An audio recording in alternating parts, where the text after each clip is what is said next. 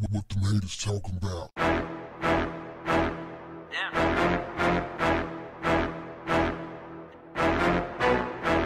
What's up, family? You're a horrible mother. You douche. I'm gonna call CPS. These are just some of the things a fourth grader, let him tell it, a fifth grader told his mother because she told him to go to bed. What was the bed time? 10:30, fam. 10:30. He didn't like that. He was playing video games the whole time. He's playing this video game and he's having a conversation with her. They sound like some type of couple dispute. You know, like he's talking to her on the level that couples talk to each other. Dysfunctional, I might add. A toxic relationship, I might add. She said, I'm gonna tell your father.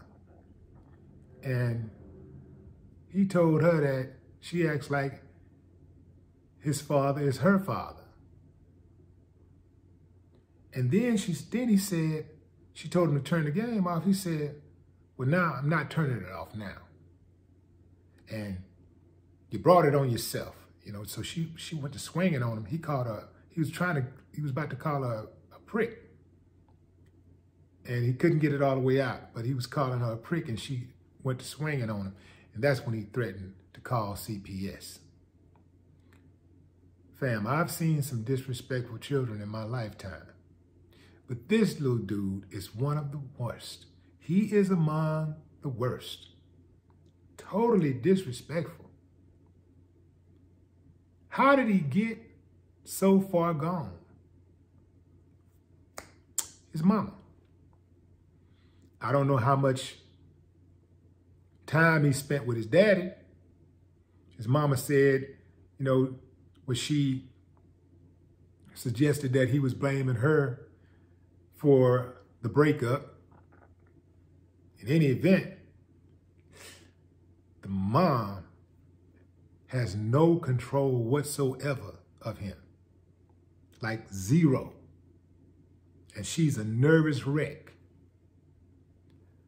I submit that she brought it on herself. Fam,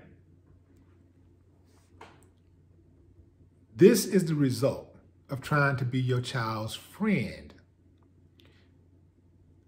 rather than their parent, mother, father. I know a number of women right now who have a difficult time talking to their sons because they raised their sons like they were miniature boyfriends. Allow them to argue with them, do whatever they want to do, not hold them accountable. Respect has never been on the table. The way I hear some of these boys, and I'm talking about black boys, you know, this was unheard of when I was growing up. You know, you don't disrespect your mama. I don't care. Hey, like Pac say, even though you was a crack fiend mama, you always was a black queen mama. You don't speak to your mama like that. Today, ooh man, it's different. It's way different. So, if you don't want to have a kid like Nathan, then I suggest that you raise a son instead of a friend. I told my kids a few times when they were growing up, I'd rather be your daddy than your friend because you can get a friend anywhere. You can have a million friends. You can only have one daddy. One.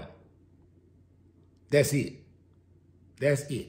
You got one daddy, period. Now, you can have these variations and all this stuff all you want to, but I'm saying it's impossible to have more than one biological father, and that's me. So, I like my role. My role is unique. I'd rather be the bad guy from time to time and deny my children in order to make sure that they get the life lesson along the way.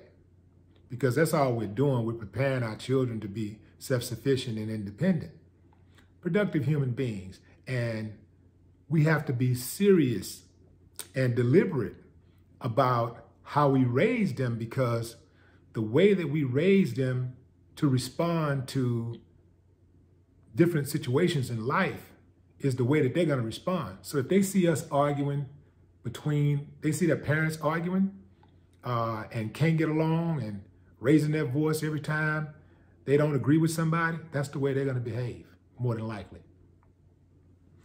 If they see their parents swinging on each other, then more than likely they're going to swing on their spouse. Kids, children, they operate under a watch system.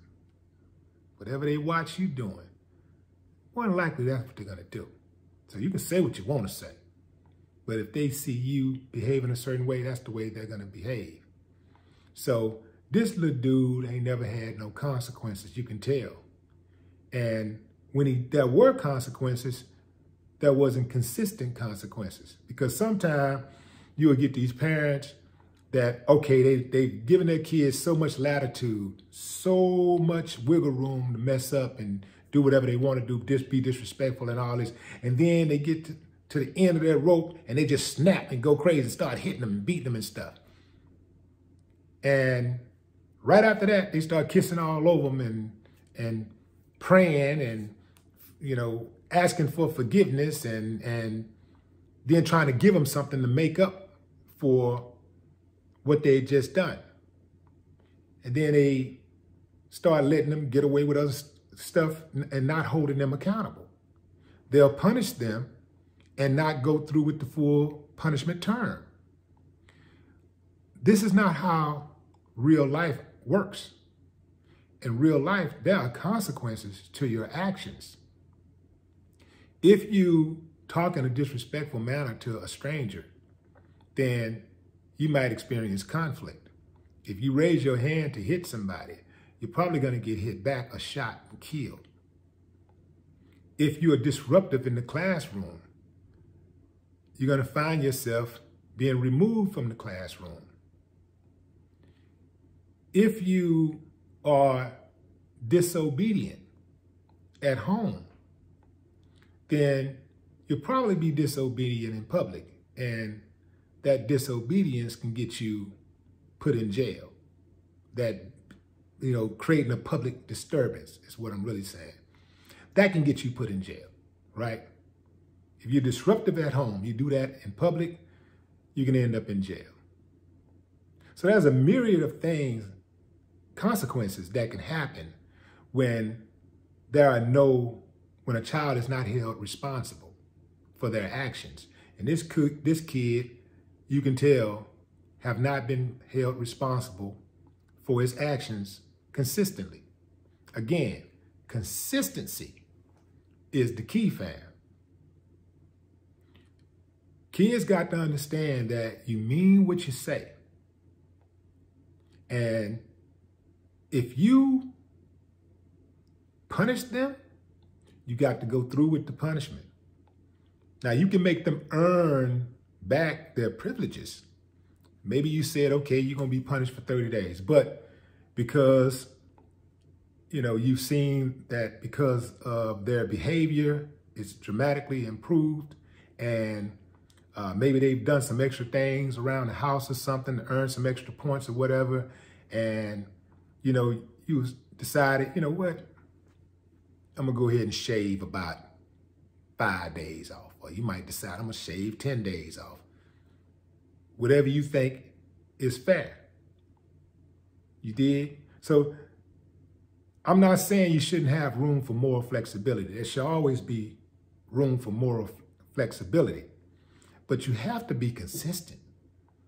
And most of these parents are not consistent. I have never not disciplined my child because I feared that they would call CPS.